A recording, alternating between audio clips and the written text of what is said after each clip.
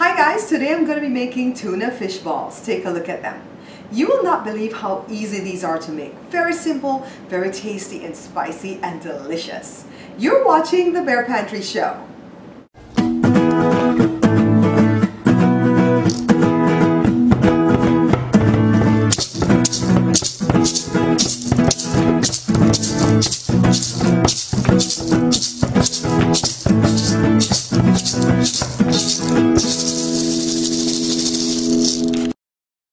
You're watching Bear Pantry Show. Alright guys, so before we get into all the stuff that you're going to need, you need to know that first of all, you're going to use 3 medium-sized potatoes. So you want to wash them, peel them, dice them like into cubes, and then boil them as if making mashed potatoes. Alright guys, so first of all, you need to know that this recipe comes to me from my Aunt Lita, my mom's other sister, and she finally contributed something to the show. So, hi Lita! And hi Crystal, and hi Kayla, and hi Marcy, because I know you guys all watch. Those are Lita's daughters. That's my cousin Effie's mom, by the way, guys. So what we're doing here is just kind of squishing the potatoes. They've already cooled down, and you want them to cool down because you're going to be handling them with your hands, right? So, very simple. When I was younger, she used to always make this, and I never knew how simple it was to really make. I just always thought it was going to be a headache. So that's 3 medium-sized potatoes, boiled and mashed. And then, any tuna will do. I like the one that's in water, and I drain the water off.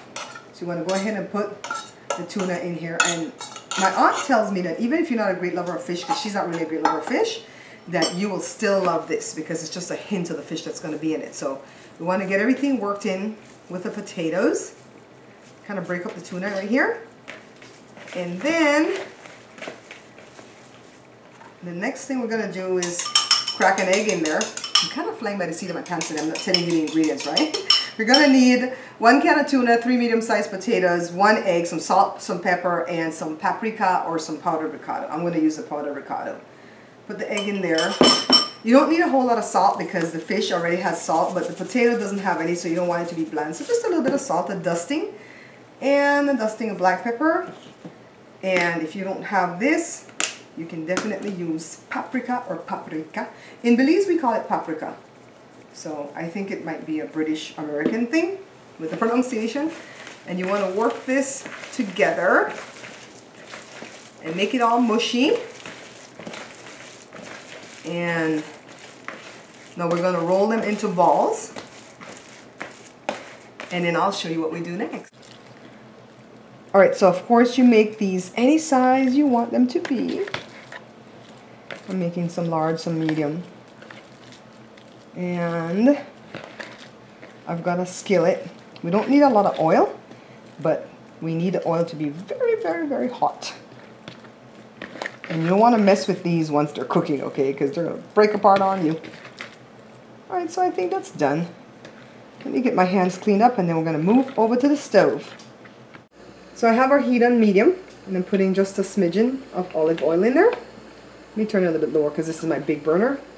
And we just want this to be very hot first before we start, alright? Alright, so here we go. Yeah, that's sizzling.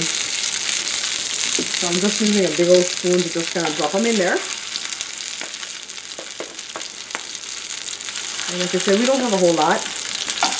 This is going to feed maybe 2 or 3 people, alright? So let me get them all in there.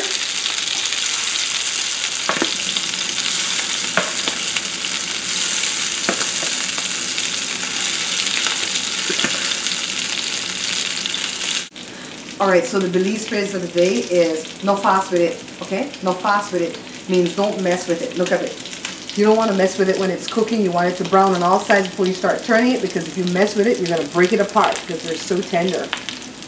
You like your Belize phrase? No fuss with it. By the time we're done with this show, guys, you guys are going to be speaking Creole. Alright, so this is what I've been doing, guys.